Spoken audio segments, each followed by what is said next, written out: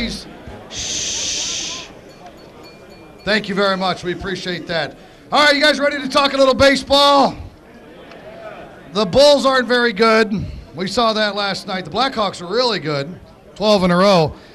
And you know, last year we were standing up here, and the Cubs were coming off a 73-win season and had no idea what was going to happen in 2015. So the Cubs-White Sox rivalry is going to get put on the back burner tonight. And you White Sox fans are probably happy about that. Because last year, the Cubs won 97 games. 97. The White Sox won, how many can tell me? 76. Well, who said 20? It seemed like that at some point. 76.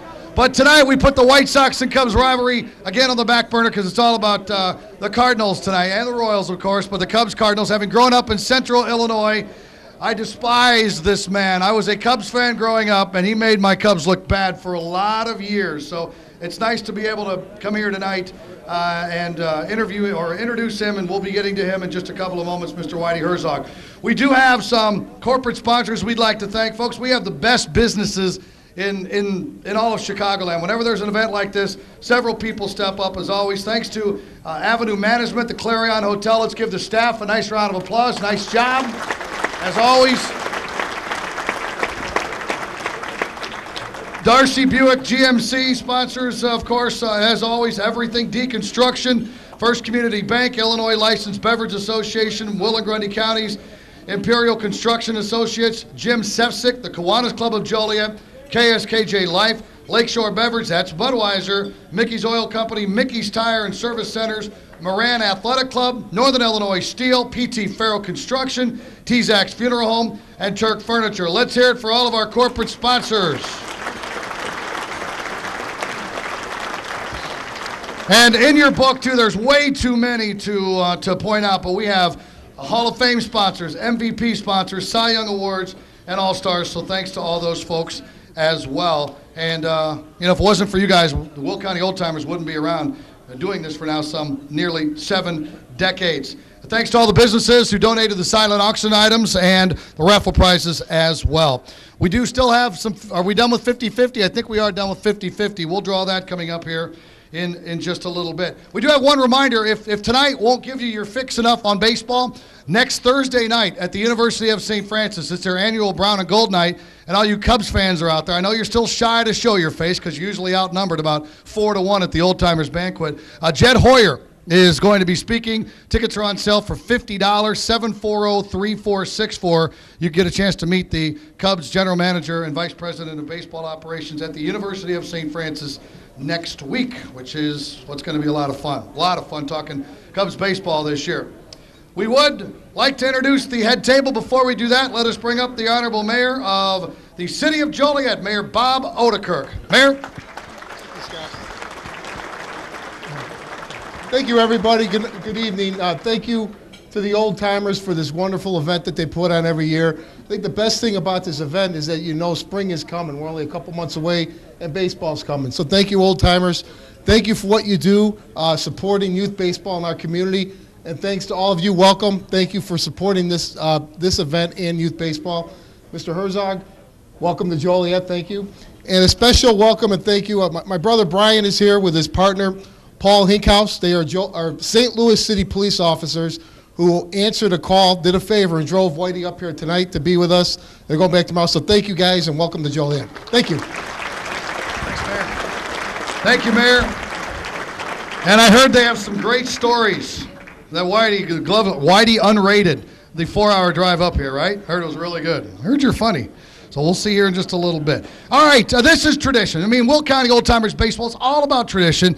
And this young lady coming up here with a little bit of a tune. Some of you younger folks may not know this, but Rita Matichek's been around for several years performing this for the Oldtimers. So let's bring up Rita for one tune. Rita Matichek with My Buddy. Rita!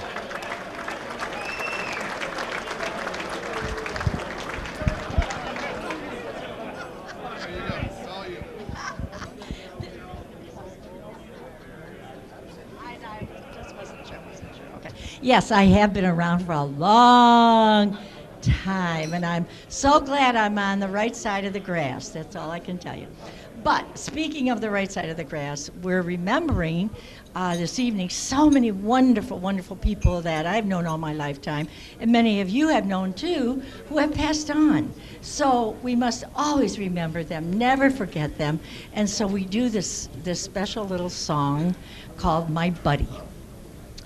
Nights are long since you went away. I think about you all through the day. My buddy, nobody quite so true.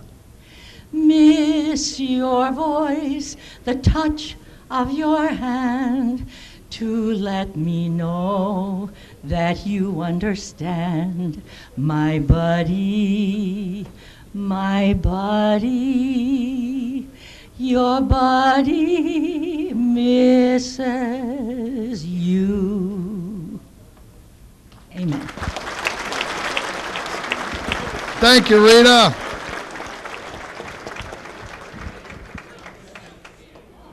Whitey just said Rita could sing goodnight to him anytime. There's two ladies in here tonight, and you're hitting on both of them, Whitey. I like that. Very good. All right, I'm going to introduce the head table. To my left is the president of the Oldtimers, retired high school baseball coach, state champion head coach, ladies and gentlemen, Mr. Jim Hall. And the aforementioned ladies' man, Whitey Herzog. The retired Major League umpire, legend my ass is what Whitey just said. You can't say anything up here without me repeating it, Whitey. It's what I do for a living. Ladies and gentlemen, Bill Haller.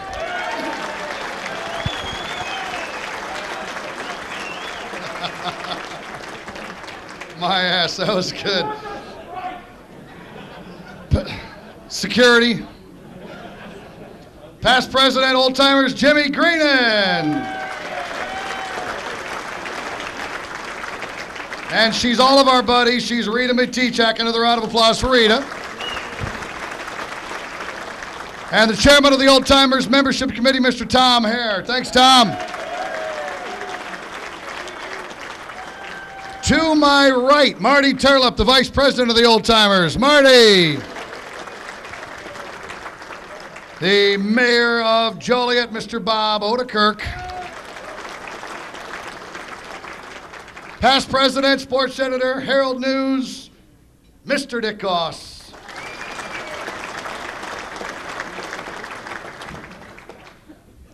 Father's gone. Had to perform service somewhere. Okay? And last but not least, to our left, where did my sheet go? Here's my sheet, Marty. Thank you very much. Jim Sefcik, Vice President, Will County Oldtimers Baseball. Thanks. All right, we have, as part of tradition, that's what this is all about. Tonight's the night the Oldtimers get to honor some incredible performances and incredible individuals from last year. Let's bring up Dick Goss from the Herald News and from the Oldtimers to honor our girls' players of the year and our boys' players of the year. Dixie. Okay, Scott, thank you very much. Another great year in local baseball and softball last spring, and tonight, maybe it's because Whitey was going to be here to speak. We're honoring a couple of great leadoff hitters. Whitey, you ought to enjoy that. But we also a couple of great pitchers. So let's get started with the softball player of the year, Jennifer Ames of Joliet West. Jen.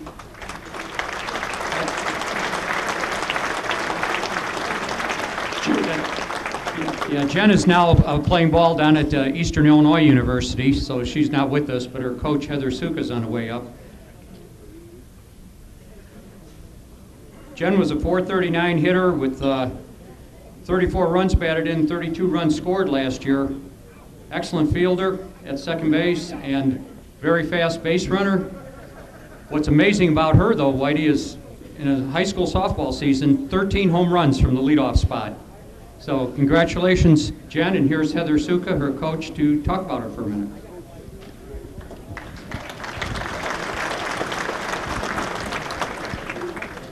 I would like to say thank you to the Oldtimers Association for this award. Jen was very grateful when I told her about it. I would also like to thank her parents, Pauline and Ray, for all their time and support over the years. I know that Jen and her younger sister, who is currently still playing for me, would both credit their success to both of them. Last but not least, I'd like to also acknowledge Jen's summer ball coaches, whom she could not praise more, Ryan and Becky. Thank you so much for all your time and dedication over the years. I've had the great pleasure of coaching Jen for 4 years on varsity. I truly enjoyed watching her grow as a person and an athlete to become the person she is today. She truly excelled in her junior and senior year, with all-state, all-area, and all-conference recognition both years. And Dick already said her stats for her senior year: 439 batting average, 31 RBIs, and 13 home runs. But in addition to her outstanding offense, her range at second base was incredible. One of the best I've seen in high school over the last 10 years. And she was also a true leader for her team and a role model for our younger players. Despite her incredible work ethic, enthusiasm for the game, and all her talent, she did struggle with one thing: punctuality. You would often find her running after Saturday morning practices, not only during her freshman year, but her sophomore year and her junior year. Finally, her senior year, she was able to make it to every single obligation on time.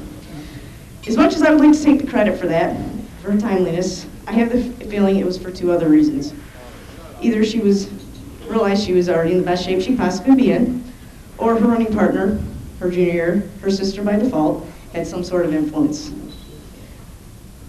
Regardless of who or what has driven Jen, she has not only had an incredible high school career, but she also has completed a successful first semester at Eastern Illinois.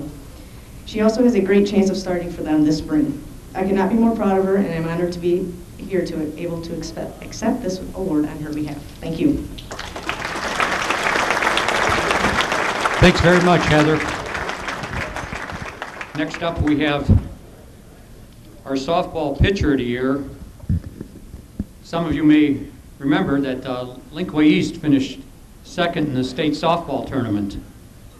And of course, one of the big reasons that happened is the pitcher, Nicole Van Gennep, our softball pitcher of the year.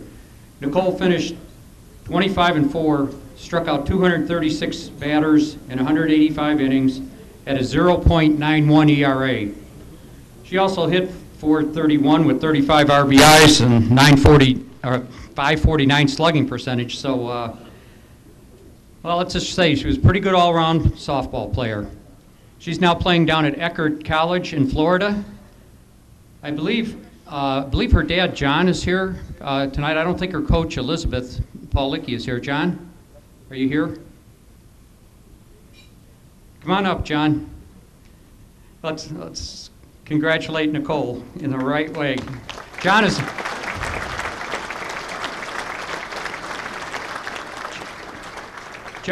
a former minor league ball player himself, so Nicole might have learned a lot from Dad. But anyway, Linkway East had a fantastic run last year, and like I said, finished second in the state. So we want to recognize Nicole as our softball pitcher of the year. You want to stay down there, John, and talk? Come on up. There's not a... We're missing a stairwell here, I guess, for John to get up here. Here you go. Thank you. Little did I know I have to give a speech tonight.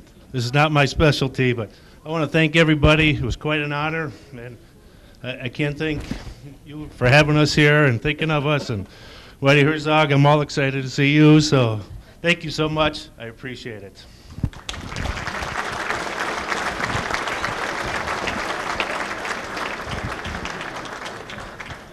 Okay, now we move on to the baseball front, and we'll lead off with our leadoff man, Cody Gross from Joliet West, who is now playing ball at Chicago State.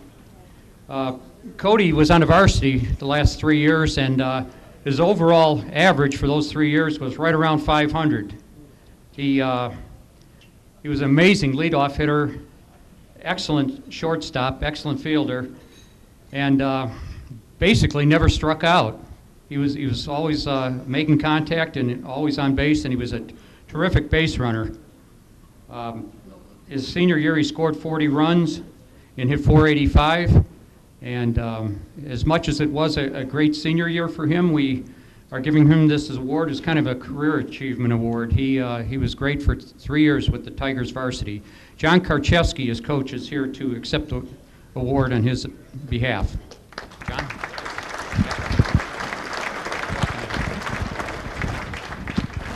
Thank you. If Cody was standing up here right now, he'd probably have to stand on a chair. That's how short he is. But this kid played big for us for 3 years. He actually got a little bit of time with us on the varsity when he was a freshman as well. So he spent 4 years, a little bit more than 3 years with us on the varsity. Some of his highlights in those 3 years, and like Dick said, it was like a 3-year career. He had a .538 on base percentage. He batted .478, 40 RBIs, 28 doubles, 55 stolen bases. He had 351 plate appearances and 15 strikeouts. And that's against some of the best pitchers around in the area. And his junior year was probably a better year than his senior year. He only struck out twice. And you couldn't keep him off the base. Real quiet kid. And like I said, he was just the spark plug that kept us going. He was a 2-time All-State first team, 3-time Southwest Suburban Conference All-Conference, 2-time Team Illinois member for Coach Hall here. Coach Hall will tell you a story. 15 times in a row for Team Illinois, he was on base. And I know when he was a sophomore, I told Coach Hall, I got this kid, he's a sophomore. He's like, well, we usually only take juniors. I go, you need him. And, he got him involved in that, and the kid was unstoppable from over there. So Coach Hall deserves a little bit of that credit as well. He was a 2-time All-Area selection and now the Player of the Year for Will County. Cody cannot be with us this evening, but he writes this. I would like to thank the Oldtimers Baseball Organization for this award. I am truly honored and humbled to be this year's recipient. I would first like to thank my mother, Peggy, and Grandpa Frank, who are here tonight. Can you stand, please?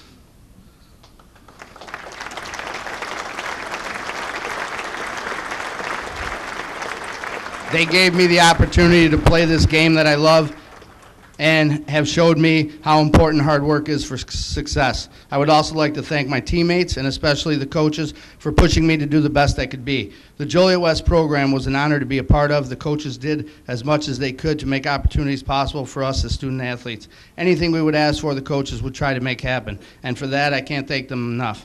I had the chance to attend this banquet last year, and I remember thinking what an honor it would be to be chosen, and now I know. I am extremely thankful and appreciative to be the Will County Old-Timers Player of the Year. Have a great evening. Thank you. Thanks, Coach.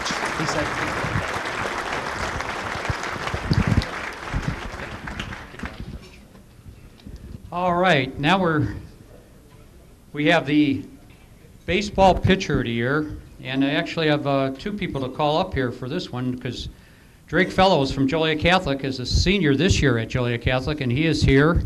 And his coach, Jared Voss, is here. So you guys want to start moving on up here. Drake finished 9-1 last year with 1 save and a 0.58 ERA. He allowed 44 hits and 11 walks in 73 innings. I don't know if you heard that, 44 hits and 11 walks in 73 innings, and that's playing against some of the best high school competition you could find anywhere. He struck out 98 guys in those 73 innings. He throws in the low 90s, has an excellent breaking ball. He is committed to Vanderbilt, but well, we'll see what the draft brings this June. But anyway, congratulations, Drake and Jared. It's all yours.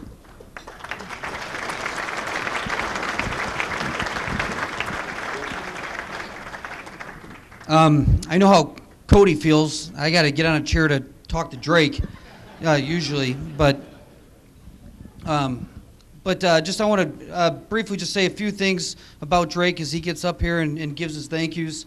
And I know Dick read off some of his stats, and they're quite impressive. The accolades that he's received in a short amount of time are second to none. I haven't seen too many players from this area honored with some of those awards that he's received. And when you're that high caliber of a ball player, you're pulled in a lot of different directions. And for Drake, I think the most impressive thing through all that is the amount of the maturity that he's shown, how humble he's been through this entire process, in my opinion, is truly impressive. And it's been an honor for me to get the chance to coach him for the last 2 years, and I'm looking forward to his final season this spring. So here's Drake. Thank you.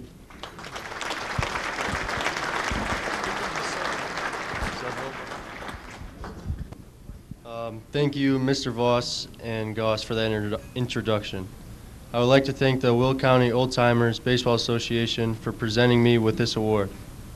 With accepting this award, I would like to thank the people who made this possible. My parents, my high school coaches, Jared Voss, Jake Jaworski, Ryan Quigley, and Leo Mahalik. My summer coach, Rich Ruffalo, my hitting coach, Kevin Sullivan. I would also like to give a special thanks to Mark D'Alessandro, who has been my coach since I was 8 years old and taught me how to play the game the right way. And I would like to thank all the other family members, friends, and teammates that have supported me throughout the years. Thank you.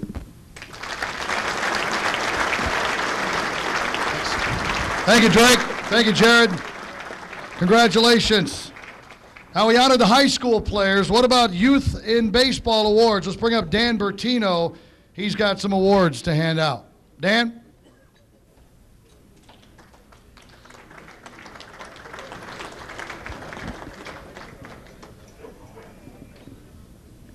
Thank you. Okay, thank you, Scott. I've got a couple different awards here tonight. Get myself a little organized. There we go. We're doing something a little different this year. Silver one? Okay.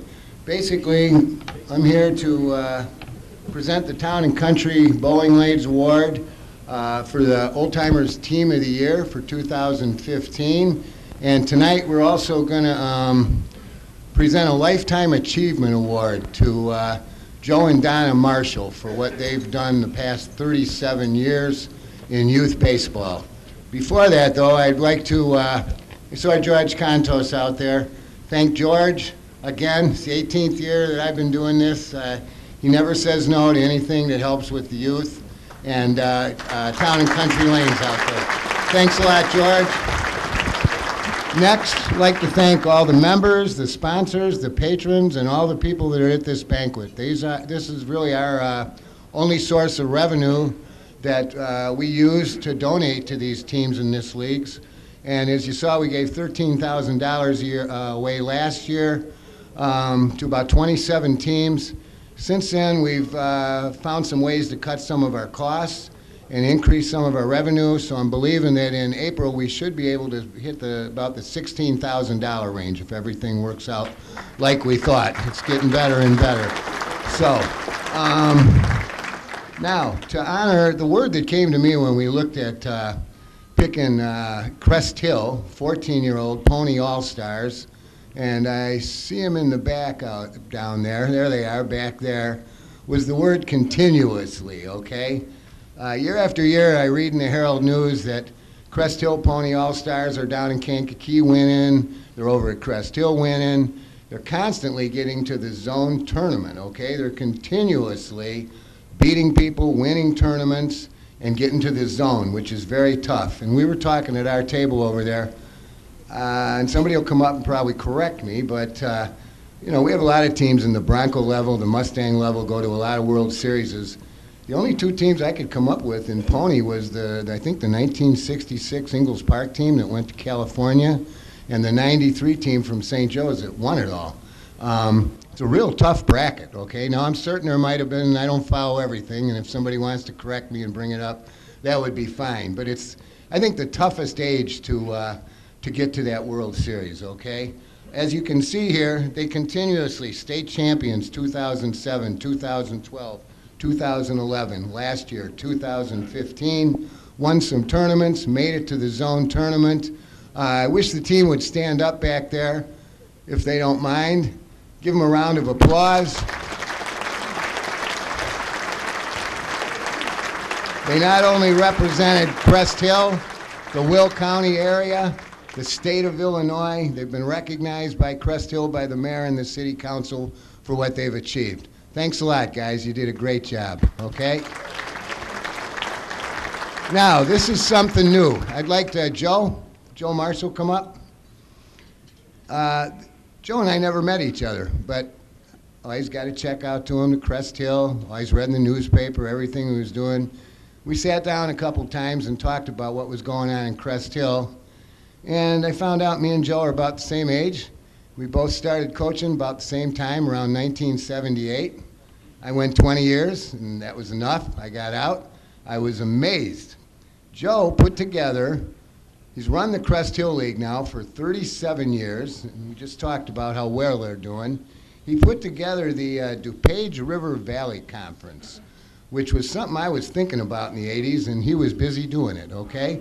He put a league together where Shanahan and Belmont and St. Joe's and all the teams could play each other in a league. Then they also have, and I'm not as well versed as Joe, but a Crossroads League too, where they chose other players, where these players could get an extra 20 or 30 games, okay? He's the only commissioner of this league, and the remarkable thing is about this, and I'll bring Joe up to present these awards to him, him and his wife Donna have done this for over 37 years.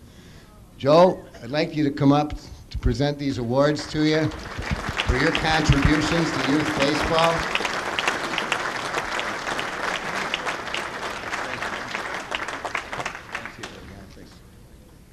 First is, if I can get this here. There you go, you got it. This is the Town and Country Bowling Lanes Award for the Team of the Year, of which Joe is the manager, that the Oldtimers picked, the Crest Hill 14-year-old Pony All-Stars, okay? Joe's the manager of that team for all they did. This award here is our first Lifetime Achievement Award that we've ever given, and I can't think of anybody that deserves it more than Joe and Donna Marshall. I'd like to present this award to you, congratulate you on 37 years and the contribution you've made to youth baseball. Okay? Congratulations. There you go. Okay. Okay. Thank you very much. This was our youngest team that we sent to the zone in Michigan this year. We had 6 13-year-olds on the team. I'm very proud of the players. The ones that are here, stand up and I'll introduce you. Jalen Sorter, Zach Wehrman, Riley McIntyre, Matt Toth, Aaron Darling, Joy Bujan. All right, I can't see anymore. Michael Mumming. My coach was Terry Wehrman, and business manager was Donna Marshall. So very proud of what we accomplished this year with a young team. Congratulations.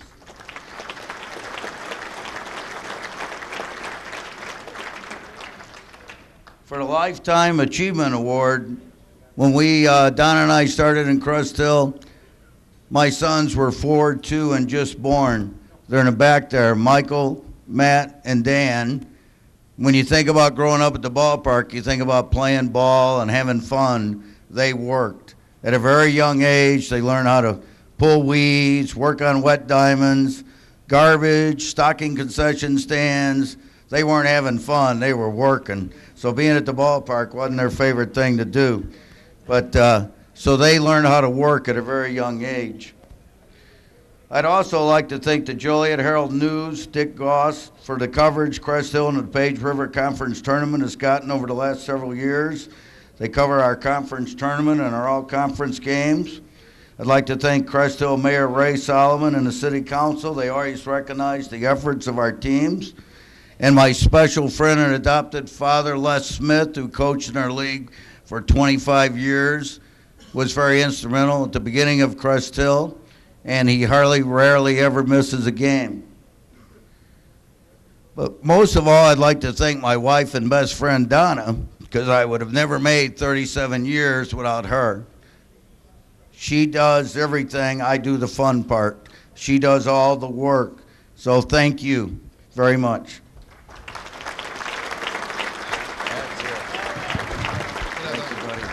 Thank you, Joe, and congratulations once again. We have one more raffle prize. We have a suite at Silver Cross Field for the Slammers game, right, Jimmy?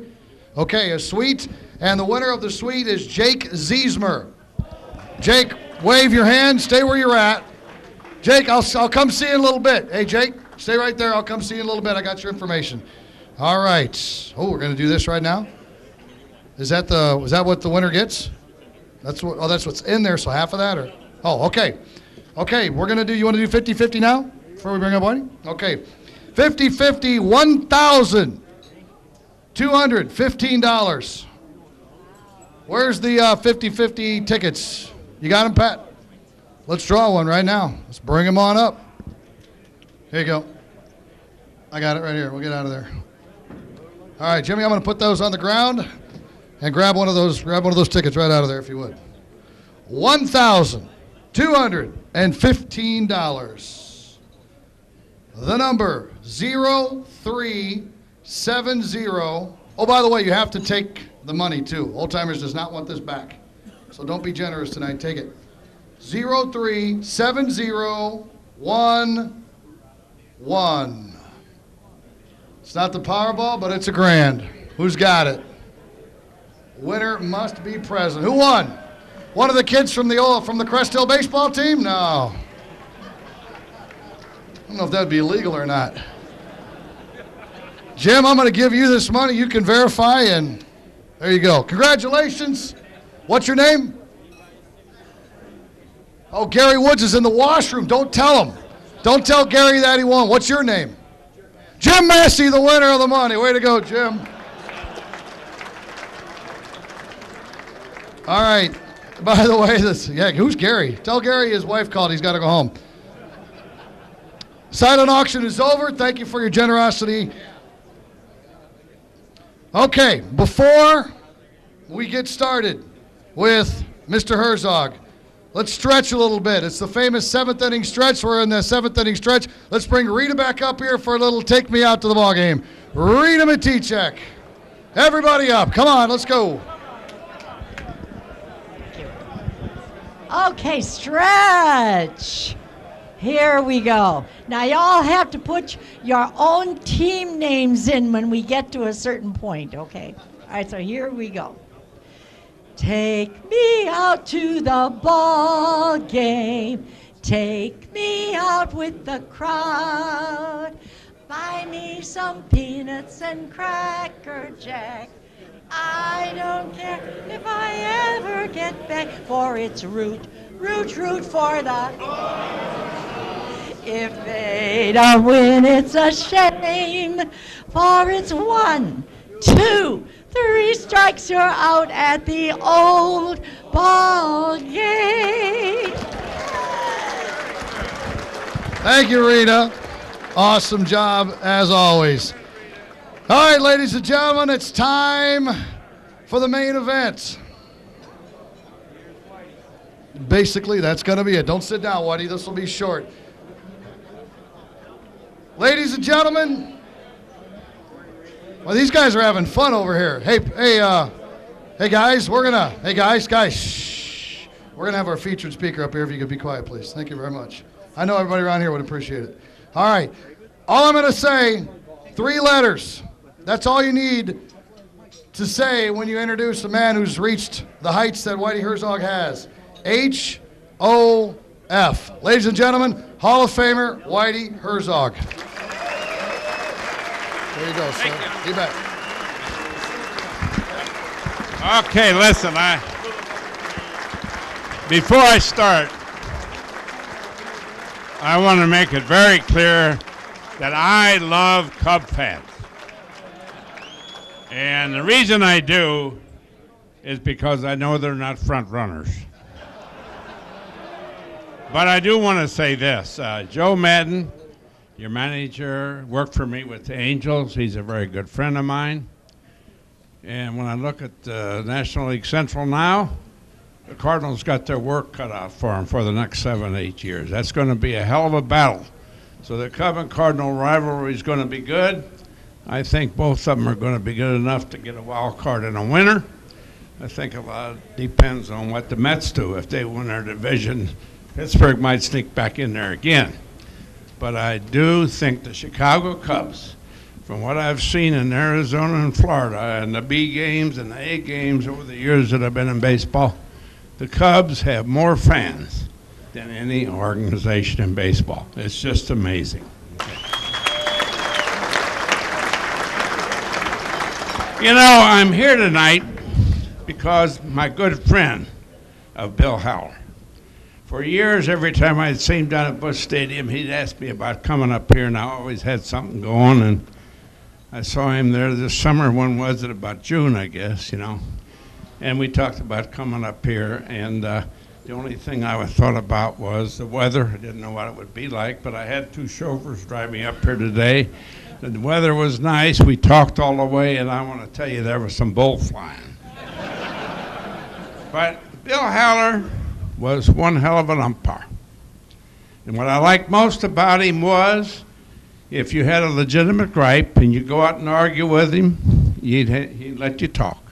And he'd let you express yourself, and if you didn't use any bad words, he'd let you go back to the bench. I only had one time in the 5 years, Bill, that I managed Kansas City, I was arguing with Bill, not being very smart, not having a very good vocabulary. I let something fly out of my mouth that I didn't want to say. And I said, Bill, I didn't mean that. And he said, you said it, you're gone. So that was the one time he kicked me out. But I tell you something. You should be proud of him. I saw his brother Tom catching for the Giants, and he'd be behind the plate. Chuck Keller, the old Giants second baseman, was my third base coach. And Bill, I know Bill and Tom talked a lot during the ball game, but Bill was really something as good as he called balls and strikes when he was back there with your brother. I mean, you should be commended for that because that's a tough situation. But, you know, the last time that I was in Joliet, Illinois, was 1963. I played that season. I shouldn't say I played. I was a member of the Detroit Tigers. We ended the season on a Sunday afternoon, and I had bought a new Ford from Ford Motor Company. I picked it up at the Rotunda. I was driving it back to Kansas City or Independence, Missouri, where I lived. I filled up with gas right outside of Joliet, got back in the car, and I put a seatbelt on. Never in my life, there was no law at that time, did I ever put a seatbelt on. I drove in through Joliet, stopped at a red light, and when it turned green, I pulled through the red light, and a guy in a 1957 Oldsmobile 98 broadsided me. He cracked every window, he demolished the car, and it's 11 o'clock at night. And in those days, every Major League ball player got a carton of cigarettes from every cigarette company. Every week you'd have a carton of Camels, you have a carton of Chesterfields, you have a carton of Raleighs, you had all kinds. And I had in the trunk of that car about 40 cartons of cigarettes that I was taking home because I never did smoke. I had about 14 bats. I had some autographed balls with K-Line and the whole group on there. And at 11 o'clock at night, I don't have a car. I'm in Joliet, Illinois, and I had a hitchhike to St. Louis. But I want to tell you, I looked like Santa Claus. I was giving cigarettes away, bats away, balls away. I finally got down to St. Louis, and I took a bus to Kansas City the next morning. That's the last time I was in Joliet. It's amazing it's been that long. I sure as hell hope it ain't that long again before I get back here because you get an awful lot of nice people and a lot of great baseball fans. You know, when I look back at my career, and I've always said baseball was good to me after I quit trying to play. You've heard that before. And I was kind of a hanger-on and not a great ball player, but When I played ball and came up to the big leagues in the late 50s, and we didn't make much money. We didn't even tell our roommates what our salaries were. And what bothers me today, you can't pick up a sports page anymore without reading about how much money everybody's making. And when I see what the salaries are given now for people that aren't what I call an elite ball player, somebody that you get to turn your club around. And we used to pay them for what they did. Now we're starting to pay them for what we think they're going to do. And that's not good. The other change that I see in the salary structure in the baseball, and I'm not going about on the field right now, in the old days we had more fun. You know, we could buy a comic book for a dime, trade it all week, and at the end of the week I read 7 comic books and spent a dime. Now you get on the bus and you're the manager, and every damn player comes by your seat with a Wall Street Journal. So they're looking at the stock market, they're looking at this, and I only had one time I had a ball player. I'll tell you his name because he's a great guy and probably the most popular ball player ever played in St. Louis, Willie McGee. He saw a guy behind me reading the Wall Street Journal, and he asked him for the sports page.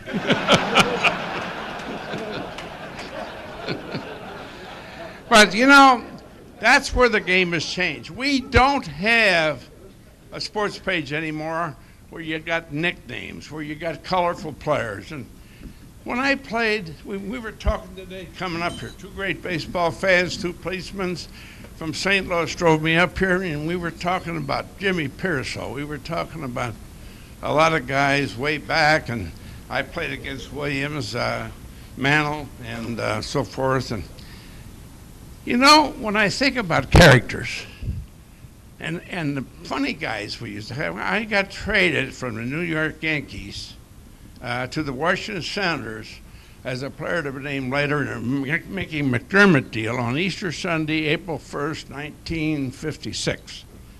I'd gone to church that evening because it was Easter with Bobby Richardson and Tony Kubek. And I came back, and they met me in front of the Serena Hotel and told me Casey wanted to see me. And I went up there, and I'll never forget, Casey'd been drinking. Now, I want to tell you, if liquor kills people, there's no way Gene Autry, Casey Stengel, and Gussie Bush could live as long as they did. So when the doctor says about drinking, you can't believe all that, because those guys were still drinking at 90-something. But anyway, Casey told me when I got up there, he was telling me how good I was, but he was sending me over to Washington. And he said to me, I'll never forget, he said, "You're not as good as the guy I have," he said. Well, he had Mantle. He didn't have to. I was a center fielder, and he had Mantle playing center field. I said, "Well, Casey, you don't have to tell me that. I know that, you know." But anyway, he and I became outstanding friends, and during the years, fundamentally, after going to a few Yankee camps and the rookie schools and stuff, he was the greatest teacher of fundamentals I'd ever seen. He taught me things that I had good managers, good instructors in the Yankee organization, but Casey had ideas that I never heard of before, and I used a lot of that, to jump off a third, how to steal bases, and how to do things. And he told me one time, I don't know, for some reason, as bad a ball player as I was, and just a hanger-on, he told me he kind of knew that I was going to manage in the big leagues. I got a picture of him when I was Yankee rookie in 1956. And he says, to a great leader, if I'd have showed that to my high school teachers, they'd have thrown up. But the thing is, he told me one time, he said, you know how to handle an interview? He said, because you're going to be interviewed a lot. He was talking about the future. And I said, what do you mean, Casey? He said, first of all, you ask the guy, how long you got? If he says 15 minutes. Then you say, how many questions you want to ask me? And he tells you 3. He said, when he asked you that first question, you talk for 15 minutes and you only get in 1/3 of the trouble.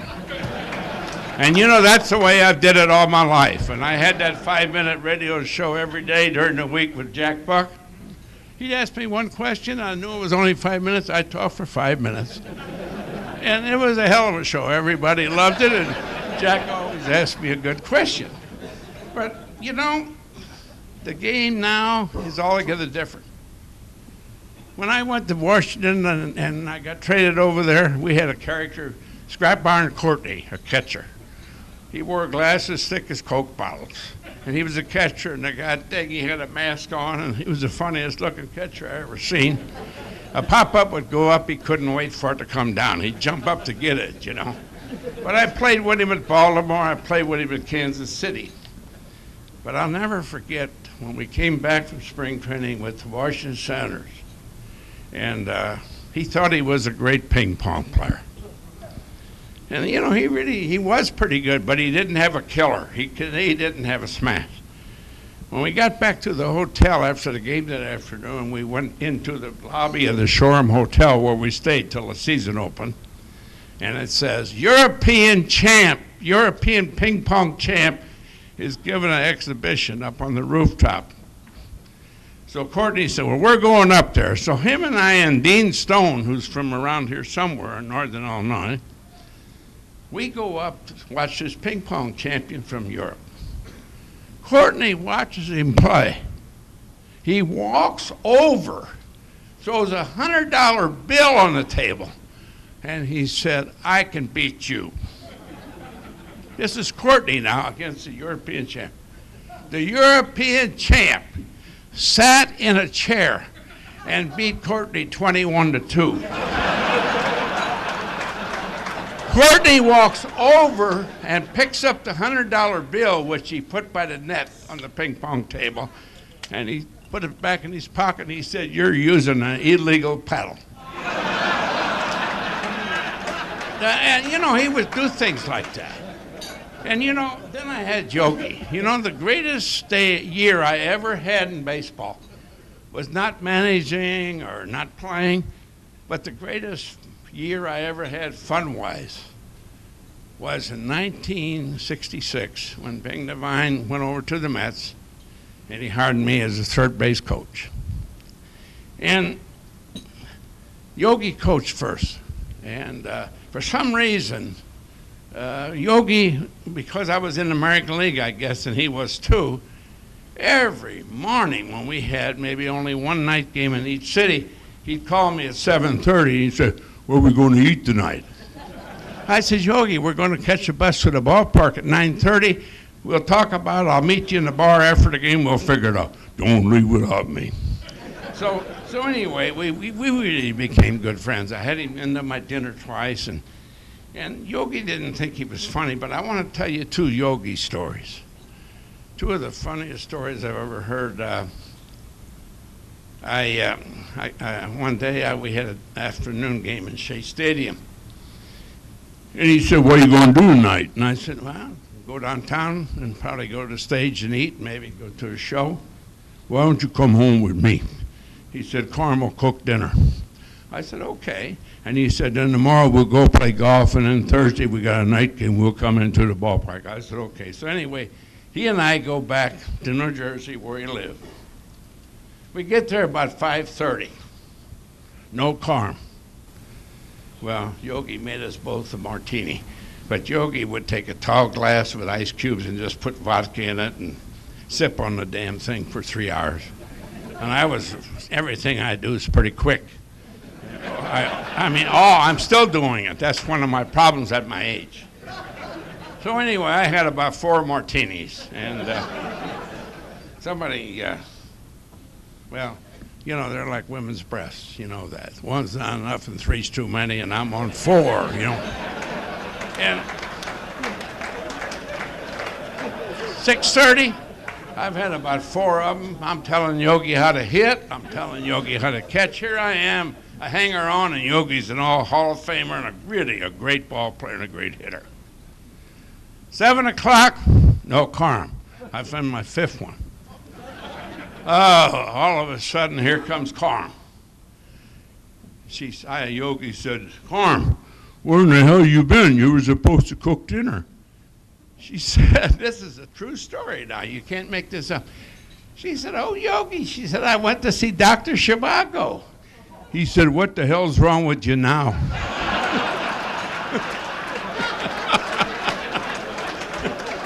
And that is a true story. Well, when we played in Old Shea Stadium, we didn't have nothing but a spigot of water coming out of there.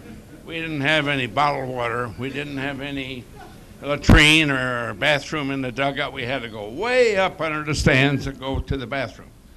About the 5th inning one day, I said to Yogi, I said, Yogi, hold the fort. I said, I got to run up to the bathroom. I'll be back in a few minutes. He said, okay. So I came back down in about 5 minutes, and generally we don't hit that long. You know what I mean? We're hitting, and the other team's hitting it. I knew that would take 20 minutes before we got 3 outs. But anyway, there's Yogi standing just like this. I said, Yogi, I'm back. Oh, he said, you missed it. I said, missed it? Missed what? He said, oh, well, he said, there was 2 streakers on the field. I said, really? I said, what were they, men or women? He said, I don't know. They had sacks over their heads.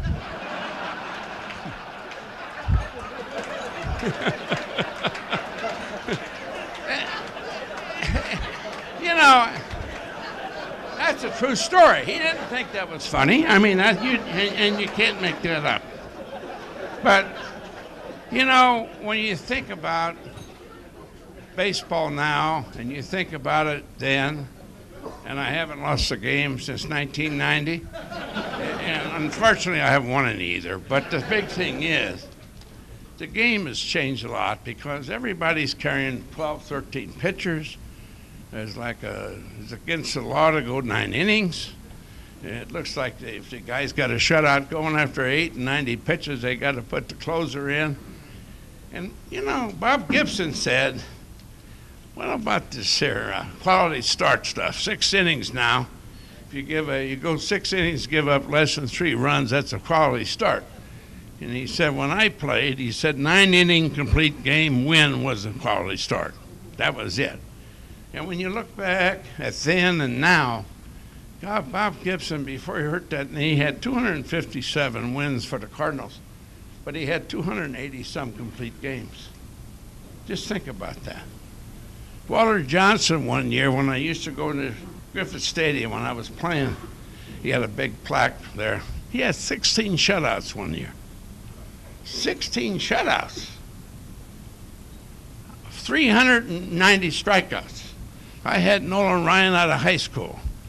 I was with him with the Angels. I was with the Mets when we traded him. When they called me to contact Leroy Stanton, that he said he traded to Leroy Stanton for Jim Fregosi. And I told Bob Sheffing, who was the general manager, I wouldn't trade Leroy Stanton for Jim Fregosi. I didn't know that Ryan was in on the deal till I picked up the paper the next man. I wonder what Sheffing thought about that. But anyway, that was the way it is. So when I look back the way the game was played then and the way the game is played now, and how we baby pitchers, and we start babying them in Little League. I had a grandson that was pitching Little League, and in 5 innings he had 15 strikeouts and a no-hitter, and they took him out. And my son-in-law was a pitching coach for that team, and I said, well, why'd you take him out? He had 53 pitches. 53 pitches with 15 strikeouts, 5 innings, pretty damn good, I thought, you know. I said, I used to pitch at 8 o'clock in the morning till 6:30 till supper. My mother would call me. I'd pitch all day. How many pitches do you think I threw in a day? So we start babying them in Little League, and then they get in high school, and they only can start once a week now, or they can pitch 3 innings and maybe 2 more in some other game that week. And then we get them in the pro ball, and we give them $1 million bonus anywhere. The first 30 guys now all end up with anywhere from $2.5 million to $900,000 before they've ever played an inning. And we get the good arms in the minor leagues, and we can't let them pitch over 100 innings because all the agents say the arm is growing and we're going to hurt them and all that stuff. And so Now we can bring them to the big leagues, and they talk about their great arms, their 98-mile-an-hour fastballs. Oh, you can't pitch him over 160 innings. What the hell is going on? Are we that smart? Why can we take Nolan Ryan and we draft him in the 16th round of A, 500 and something in the country, and he threw I know we didn't have guns then, but I had him out of high school. Wild, a white building in center field at Marion, Virginia. He pitched one time. I thought he was going to kill somebody because they couldn't see that background, and I made a move him to Greenville. First year out, I think he pitched 200 innings out of high school. Struck out, I think it was 250 guys, and he next year, at the end of the year, I was coaching. It was 66, and he came up, and he wasn't ready. But when you think about Nolan Ryan, for his career, and he's got 5,000 strikeouts, more than anybody else, he averaged 157 pitches per game. So if pitch count is so important, why was he able to do that? Why was he able to pitch at 42 years old against his son, who was a sophomore at Texas University? And Nolan's 42, he's throwing 97, and his son's 19, and he's throwing 82. So all of these theories we got and how we baby him, here's the way I feel. I don't believe in pitch count. I believe when a pitcher goes out there to pitch, he's got his rhythm, and he's throwing the ball nice and easy with all his rhythm. Pitch count don't mean anything. But I do think when he goes out there and he's laboring and he's struggling and he's getting 3 and 2 on every hitter, and this is what's wrong with the DH rule, which they're talking about now implementing all throughout baseball. I do think that's when they get hurt. When you let them out there when they're laboring and they're not throwing well, don't worry about the pitch count, get them out of there. I really believe that I'm correct when I say that, and that's the way I believe. But I look at some of the old records when I go to Cooperstown, and I get the book out. They give you a book of all the Hall of Famers. Jack Chesbro one year, 45 complete games. 45 complete games. And he only had 34 complete games the next year, and they cut his salary. Hey, Wes, the guy in the big leagues this year, I don't even know who it was. 4 complete games, led the major leagues. That's a joke. And you know, when I just been in Cooperstown the last 2 years, Maddox went in, Schmaltz went in, Glavine went in. Great guys, good guys, all good golfers, which all starting pitchers are, because they only have to pitch every 5th day. They're playing golf every morning when they don't pitch, I know. But the big thing is, if pitching always beats good hitting, how can the Atlanta Braves win 14 straight division titles and only win 1 World Series? So don't tell me that good pitching always beats good hitting. But I think the problem there was they didn't have a Bruce Sutter, a Todd Worrell, or something like that. So the game now is changed. The game now is just different than it used to be. And the players aren't having as much fun. And every place I go, and you see that beautiful picture on the program, that was taken in 1980. That's why I look like I look. People want to know how old I am. I said, I'm not going to tell you how old I am, but I'm going to tell you something. I remember when grass was something you cut, Coke was something you drank, and you used to get married to live together. And I said, now figure out how old I am. And it's amazing how close they come within 5 years of how old I am. But anyway, it's nice talking to you old-timers. I have enjoyed coming up here. If you all got any questions, you want to open it up, do you have a time limit or anything? Because I can go on and on. I can tell you some goddamn stories. And, I really enjoyed coming up here, and you're a wonderful group of people. I know I got about 400 more programs to sign.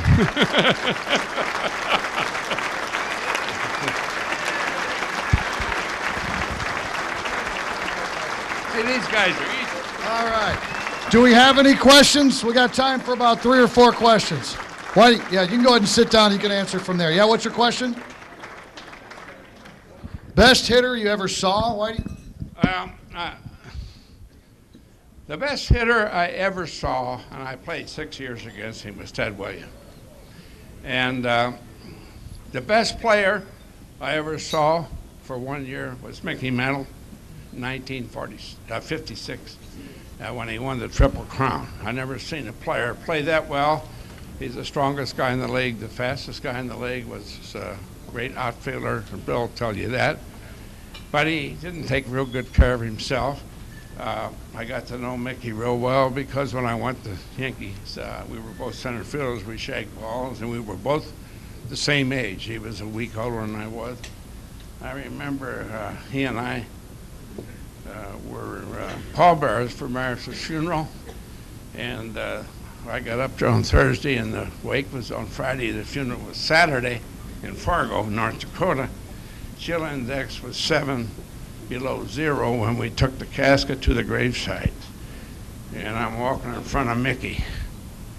And here's one of my best friends. We had Billy Martin, Hank Bauer, Johnny Blanchard, and Mickey, and me and Bob Allison. We were the pallbearers.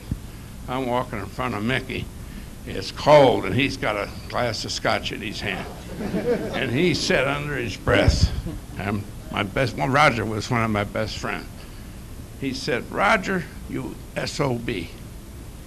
You live in Gainesville, Florida. What in the hell are you doing up here, getting buried up here?" He said, "I knew you would screw me one more time before."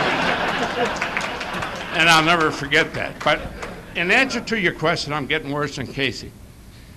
When you look at what Ted Williams did, and I was playing center field in his last at bat in 1962, I was playing for Baltimore. We were in Fenway Park, and he hit a home run. I think he hit 380 something at that age, and he didn't beat out any hits, and he didn't hit any balls to the left of second base.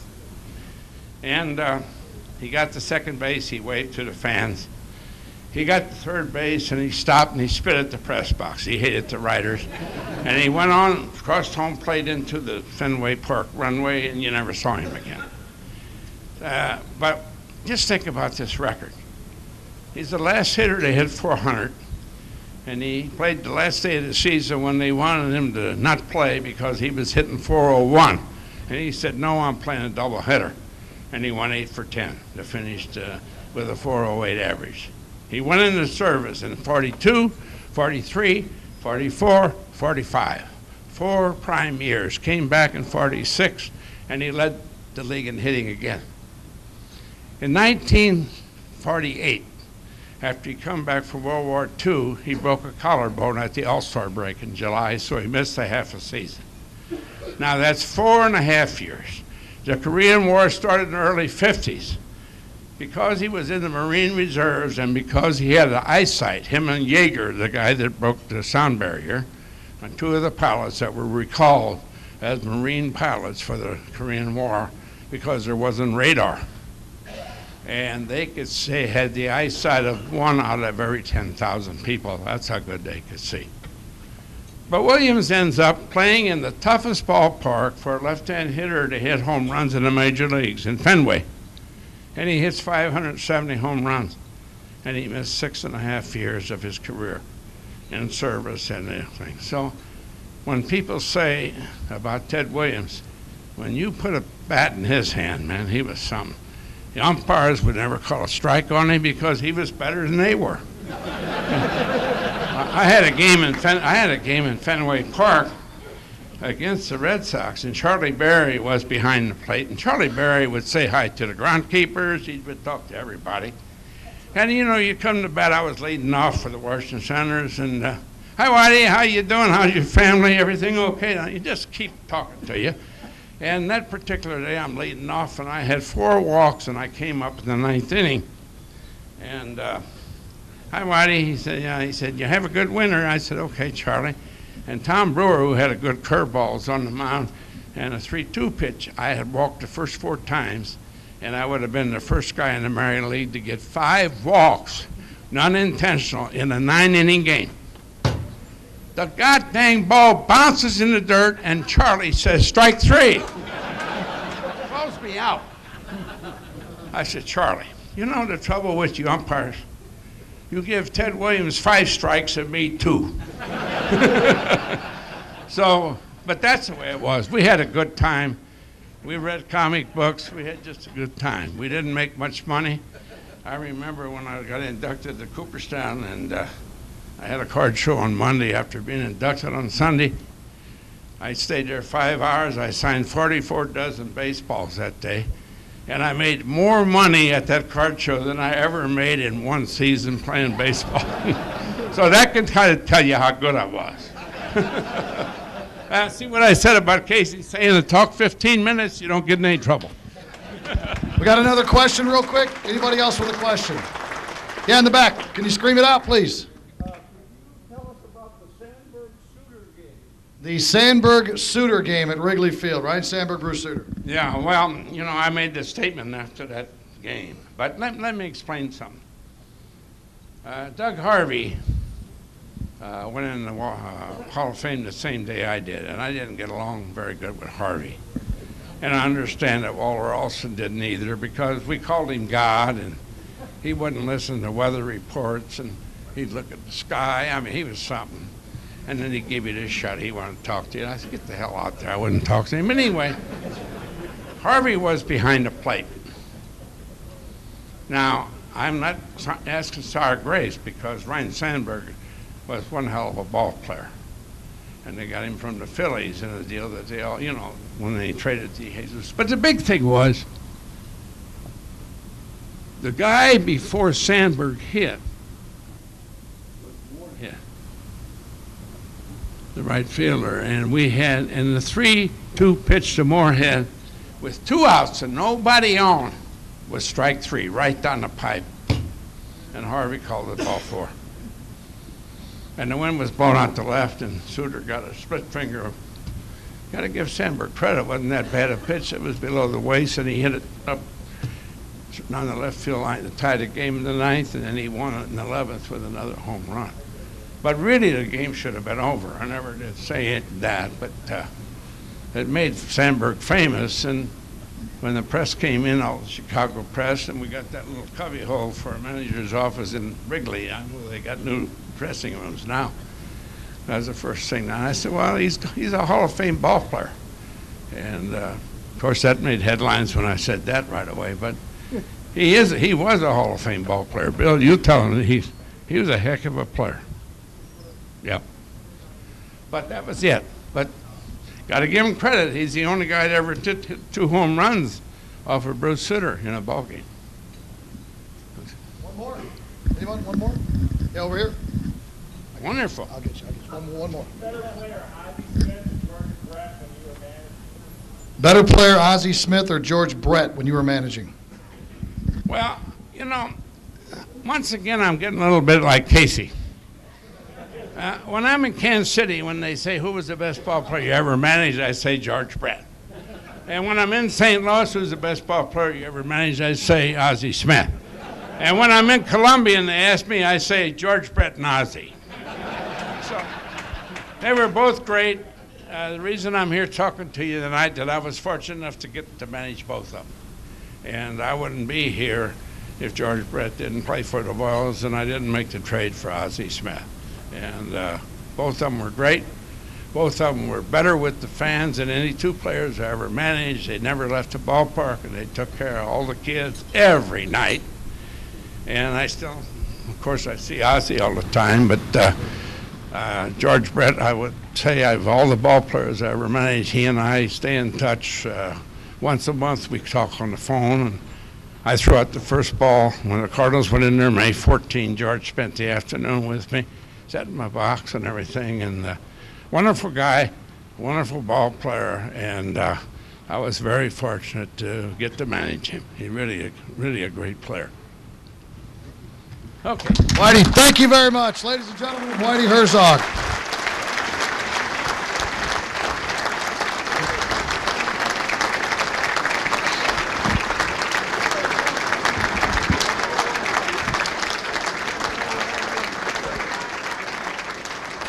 Before we let you go, just one final announcement. Mark Smith is the head baseball coach at Providence Catholic High School. Is Smitty still here?